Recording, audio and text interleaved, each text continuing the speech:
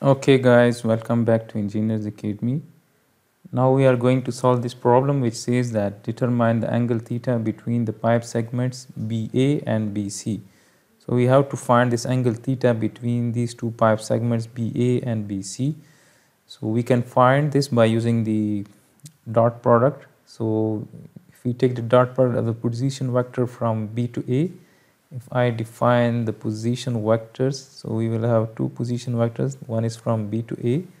So this is the position vector from B to A and the dot product with the position vector from B to C. So this will be the position vector from B to C. So if we take the dot product of the position vector from B to A with the dot product with the position vector from B to C, so this will be equal to the magnitude of the position vector from B to C and the magnitude of this is from B to A and the magnitude of the position vector from B to C cos of theta, and from this we can write that cos of theta will be equal to the position vector from B to A dot product with the position vector from B to C divided by their corresponding magnitudes.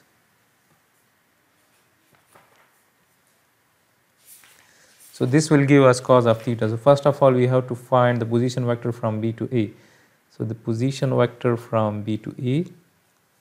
So to find the position vector from B to A, we need to reach that point A from B. So we need to move along the x, y and z axes. So if we are here, so we need to move this distance in the negative x direction, and this distance is 3 feet. So I will write that we need to move 3 feet distance in the negative I direction, and then from here we need to move this 4 feet distance in the negative j in the negative y. So we will write minus 4j. So we will reach that point A. So this is the position vector from B to A. And now we will find its magnitude as well. So the magnitude of the position vector from B to A will be minus 3 square plus minus 4 square, and then we will take the square root. So this will give us the position vector from B to A. So minus 3 square is 9 and minus 4 square is 16. So this is 5. So this is 5 meters. Sorry, this is 5 feet. Since the units are given in feet, so this is 5 feet. And now the position vector from B to C, the position vector from B to C. So we need to travel from B to reach that point C. So first of all we need to travel this 4 feet distance in the negative j direction, in the negative y direction. So I will write minus 4j. So we will reach here, and then from here we need to move 4 feet distance in the positive I direction, that is in the positive x. So I will write plus 4I, and then we need to move from here until here, from here to here in the positive y direction, and that is 4 plus 2, so that is 6 feet. So I will write plus 6j, and then from here we need to move 4 feet distance in the negative z. So I will write minus 4k. So we can add both of these. This is minus 4 plus 6j, so this is plus 2j. So let me write that this is plus 2j. So this is the position vector from B to C, and we can find its magnitude. So its magnitude is plus 4 square plus 2 square and that minus 4 square, and then we will take the square root. So this will give us the magnitude of the position vector from B to C. So the magnitude of the position vector from B to C is 6. This is 6. Now we need to put all those values in this equation. This is cos of theta, and the position vector from B to A, let me write it here. This is cos of theta. The position vector from B to A is minus 3i. That is minus 3i minus 4j dot product with the position vector from B to C, which is 4i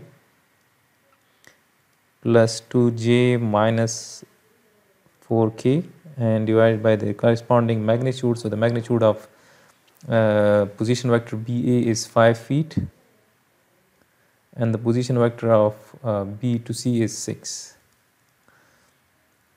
So we can write this as 6 into 5 is 30, and the dot product of this is, we need to multiply the I component with I, j with j and k with k.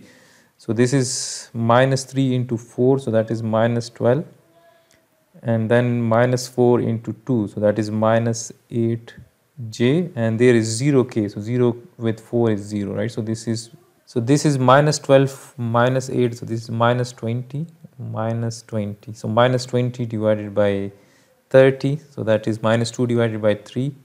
So from this we can write that cos of theta is minus 2 divided by 3, and if we take cos inverse, that will be the angle cos inverse minus 2 divided by 3.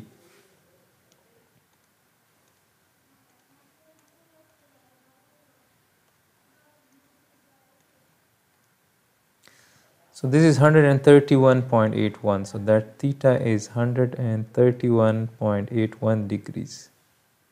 So the angle between the pipe segments BA and BC is 131.81 degrees. So this is the solution of this particular problem. I hope this will help you in your learning.